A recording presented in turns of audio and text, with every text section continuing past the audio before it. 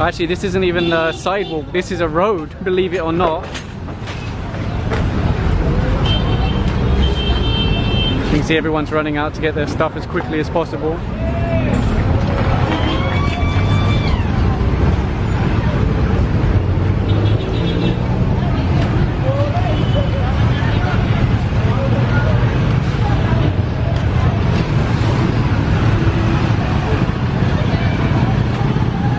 It's amazing, what I originally thought is a sidewalk is actually part of the road and it's completely blocked. You've got vehicles here, you've got booths or vendors that are selling stuff. It's all coming down. And these guys work fast. This whole area is going to be clear, you just wait and watch. It is a little bit sad for those that own this, but at the same time, this is really a problem. Every single day I get messages from people saying, hey, come to this area, come to this area.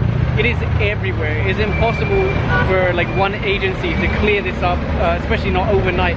It really comes down to the LTUs. They have to be the ones that really like step up the game. But for now, IACs are here, MMDA are here, the street clearing, the sidewalk clearing, the Paranaki boys, the HPG, the AFP, everyone's here trying to do their bit.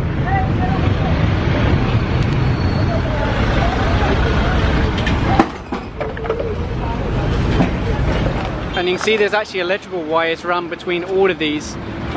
So you can guess that that's probably not legit wiring. They're moving fast to clear this area up.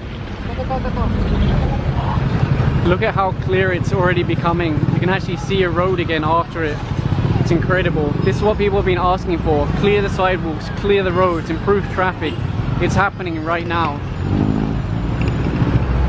Now of course in reality, if you go one street over, one street over, one street over, there's so many other roads like this and they can't hit them all, especially not at the same time.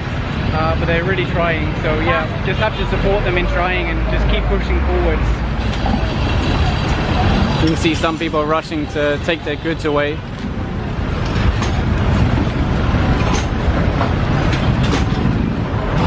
can see they've collected quite a few of these umbrellas. They're just tying them up now. Look at the huge difference compared to when we first arrived. And that was only about 5 minutes ago. They work very, very fast. It avoids conflict and it's just better efficiency so they can move on to the next area as quickly as possible. Although they're definitely going to need some extra trucks and I'm not sure how many they've got with them today. Hopefully they've got some more down the road. So you can see they're tying the tricycles to the back of the tow trucks. But otherwise this whole area is being cleared now. There's just some trash on the floor that needs to be removed, but otherwise it's done. It's, you know, it's all been taken away.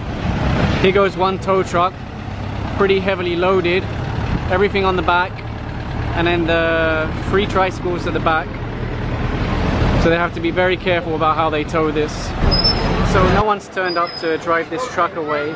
Some people did just get in to drive it away, but they weren't actually the owner or the driver, so Teddy scared them away. The vehicle's going to be towed away basically. It's parked on the sidewalk, partially blocking the road also, so they'll take this one away. No drivers turned up and we've already been here for about 20 minutes. So earlier they moved that pickup truck from the road, which was illegally parked, onto the sidewalk, which is still illegally parked.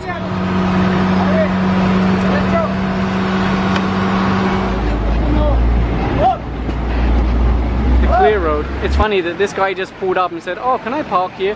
And he's literally like about to drive up to the tow truck. I thought, oh, that's excellent. You're gonna save them the job of towing it away. You can just drive straight on there. So yeah, amazing. Look, it's actually a road again. It's a clear road.